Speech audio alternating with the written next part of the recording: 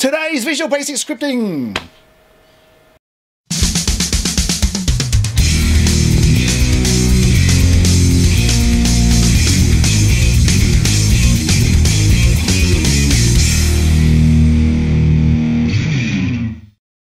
I want to give a big shout out to Dave out there. Thank you, Dave. Dave sent me in a sample and said, "What the heck does this do? Can you pull it apart, tell me what it does?" Don't care if it's a virus, don't care if it's not a virus. I just want to know what it does. So thanks, Dave, and anyone else out there that has the same idea. Yeah, I'll pull it apart, I'll have a look, I'll have a dig. Doesn't matter what it is. Send it in. Thank you very much.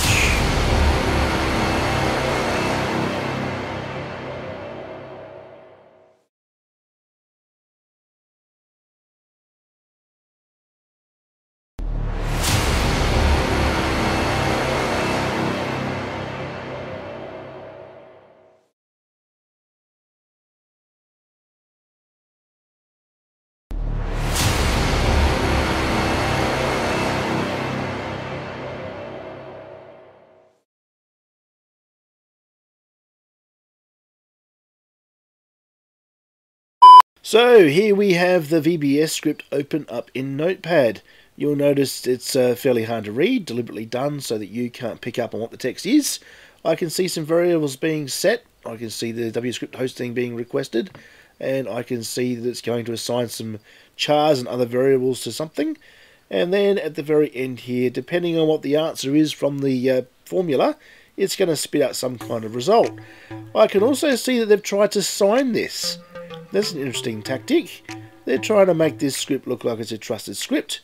Here's your end signature block, and of course at the beginning there was the beginning for the signing, which is pretty cool. I've not seen anyone try to do that before.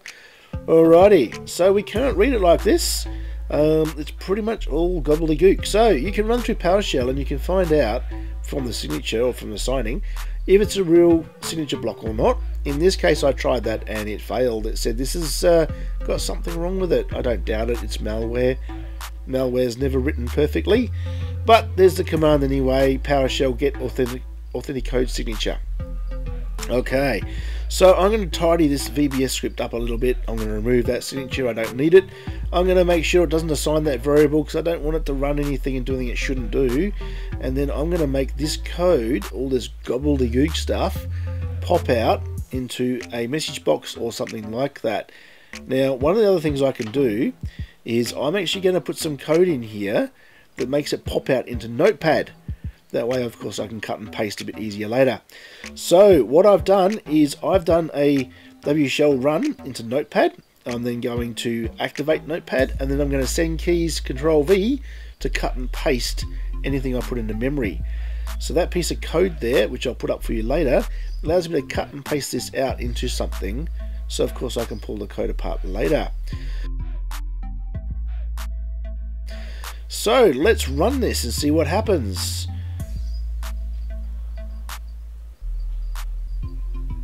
So we've now run it and look what we've got now. This is even harder to read. Wow, look at this information. So we can see that again it's trying to run something in memory. Can't quite read it because it's all gobbledygook.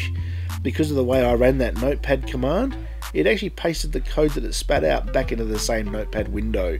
So now that I've got that code, I'm going to stick that into a VBS file and I'm going to run that because I'm only going to have that message box out to the screen.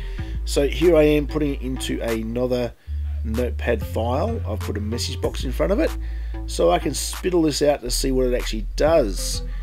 So nice and safe. I don't think that's going to run any code. It looks like it's only going to message box the answer of this, and here we have it.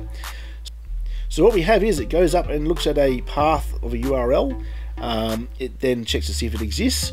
It then goes up and down as a pr.exe file, puts it into your temp directory from a website.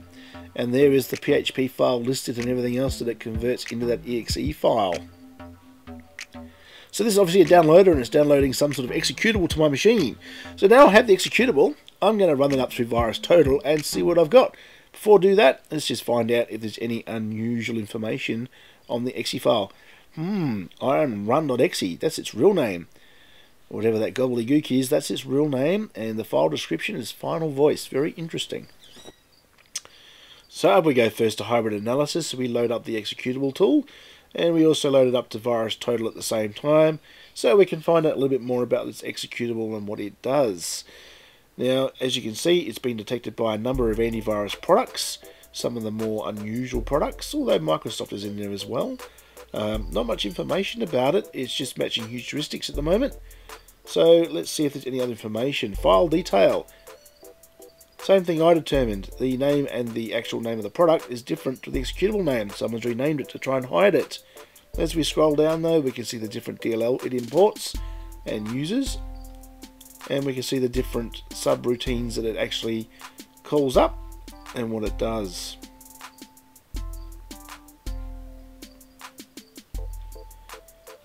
As we scroll down further, we can see more details about the executable. We can see the sort of char set it uses, so we can work out what country it may have come from. We can get all kinds of information about it. Again, there's more information. The more you dig around in virustotal, the more you can find. And at the moment, looks like there's no comments, no votes, no nothing, so no one knows about it. So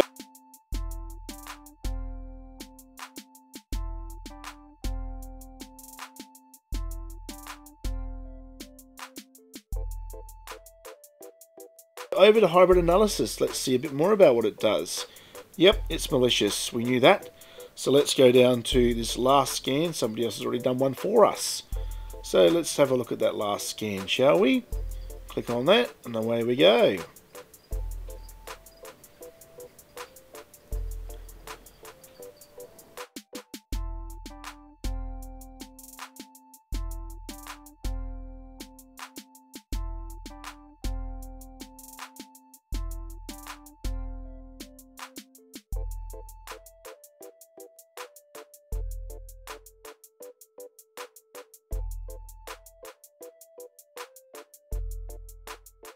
Over here we can see that it writes data to a remote process. It actually captures remote desktop keystrokes. So this thing looks a bit like a keylogger actually. If you dig that right down through all this and you have a look at all the IP addresses and the DLLs and registry keys and things like that, you'll get a much better idea of what this does. You can see that it's using the MITRE attack exploit, and that contacts a whole bunch of different hosts out on the internet. You can see it tries to dig around and get all sorts of machine information. Most viruses do this anyway. It seems to be very much RDP related. There's a lot of RDP stuff in here. So I'm thinking this thing sets up a remote desktop connection to your machine, probably without you knowing, I would say.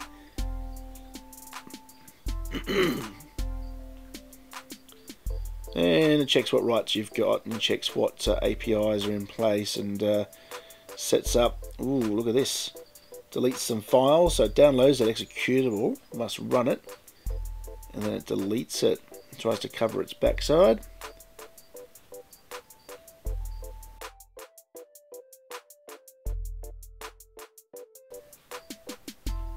Look at all those IP addresses it contacts.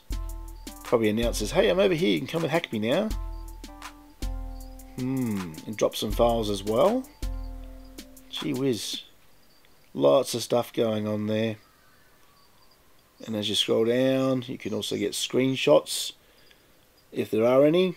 In this case, it looks like there isn't. It looks like it doesn't do very much with the desktop, doesn't interact. But it does obviously touch run DLL32. And look at all that network activity. So it's using HTTPS to do something.